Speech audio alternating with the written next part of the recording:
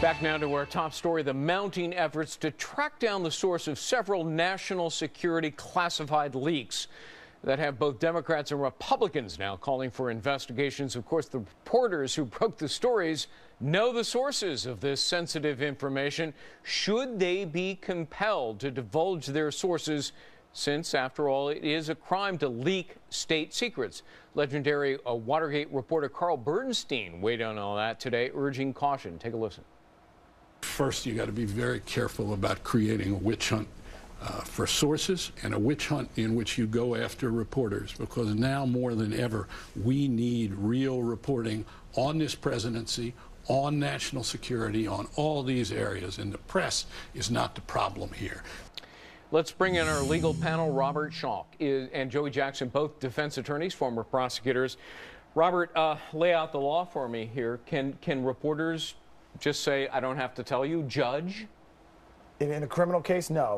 In 1972, the Supreme Court ruled on this, and they ruled that there is no absolute shield. There's no absolute privilege to not divulge a source, but there's a qualified privilege, meaning the government. What does that mean? The government can't go on a fishing expedition. They can't just ask questions because they have questions. They have to prove a nexus between the information the government is seeking and the source that the reporter is looking for. But look, I mean, here there's a nexus, right, Joey? I mean, you just go to the reporters who reported the story and say, who was your source? Because that's the person who was leaking the information. You know, Greg, it's a vexing question, and Bob is right on the law. And look, it's important that people, when they go to reporters, feel that they can tell them information, and that information could be protected and privileged. Otherwise, what's going to happen? People are not going to talk, and there's going to be limitations on what's said and what we know. And that reporter is finished if they give up their source. 100%, Greg. As a result of that, I mean, that's in your profession, all you have is your integrity. So there's a lot to be said for not revealing, not divulging anything. However, getting back to your qualified privilege, Bob,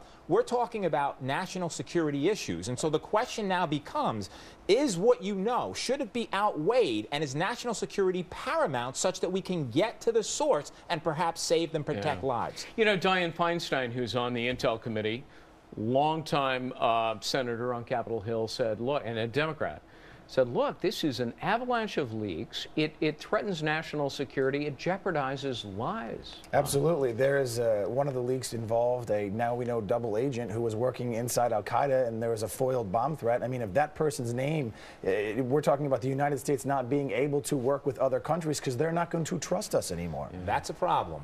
And, you know, Greg, listen, 40 states, as we know, have these shield laws to protect reporters from divulging, but not the federal government. The Justice Department, though, has very clear guidelines on what they do. If first they look for alternative measures to get the information. If they can't do that, then obviously they negotiate with the press. If they can't do that, then they go to a subpoena. So you have a federal government that is understanding of the press's right to be free and to be independent. It's a balancing act that's very hard to manage. You know, I've been trading emails with our colleague Judy Miller here at Fox News, who, of course, when she was at the New York Times and was involved in reporting about the Valerie Plame CIA leak, went to jail for 3 long months because she refused to give up her source. The judge tossed her in jail, Bob, and the only reason in the end she got out of jail was because Scooter Libby gave her a waiver, finally, to release the information. Well, if you're gonna take a hard line here, and Eric Holder's taking a hard line, if there was criminal conduct taken and the reporter's going to refuse to turn it over, that's the punishment.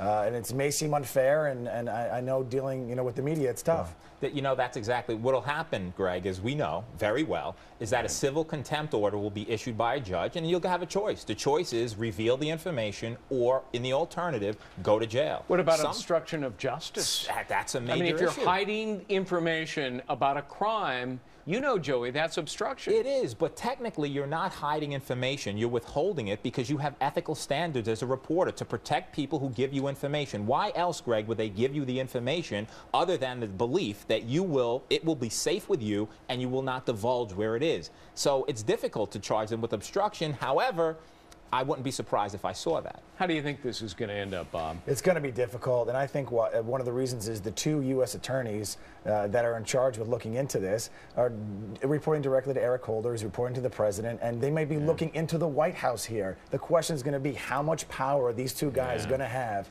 to look into this? So isn't there an inherent conflict of interest here that jeopardizes the integrity and independence of this investigation?